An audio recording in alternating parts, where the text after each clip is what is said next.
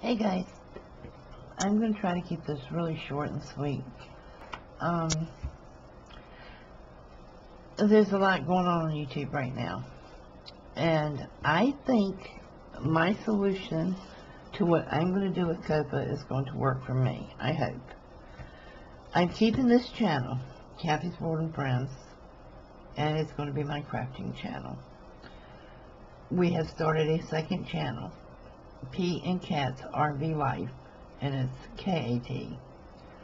And my husband and I both are going to be sharing that channel, and it's going to be more about our adventures, our travels, and living in the RV and traveling in the RV, and different things that are not craft related. Now, for Coppa, I don't care about the monetization. I mean, it's nothing. It's peanuts. I'm not ever going to hit 100,000 subscribers. I've worked too hard to just give up this channel. So I'm going to take all my RV videos off of here and switch them over to my husband's channel. Anything with the kids in it, I'm taking completely down.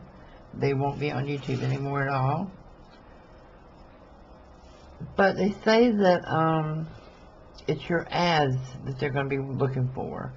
If you have ads that will draw children to you, well, again, I'm kind of the mind frame that I can't control what ads YouTube puts on my channel.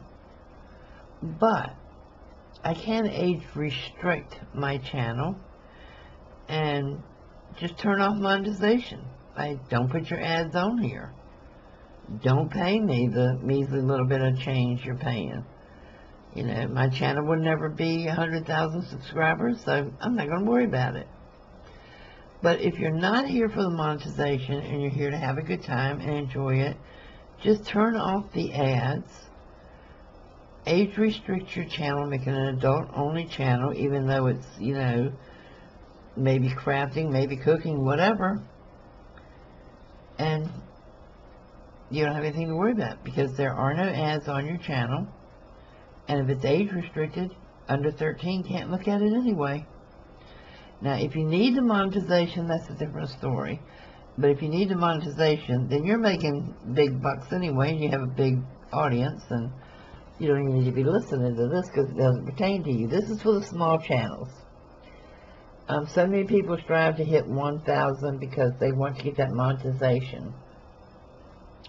It took me over a year to get $100 from YouTube.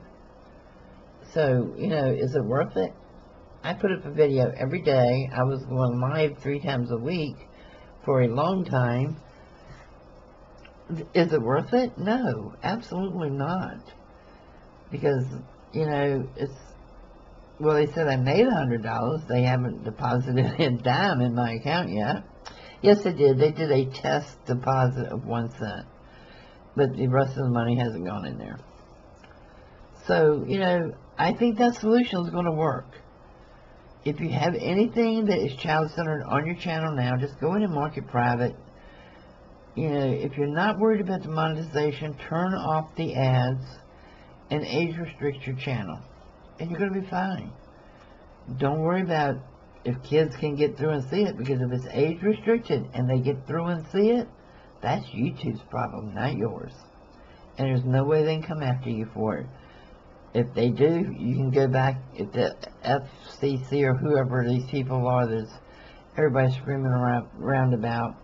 If Coppa comes after you and you have an age-restricted channel with no ads on it, then YouTube messed up in their programming and let it slide through, and YouTube is liable, not you.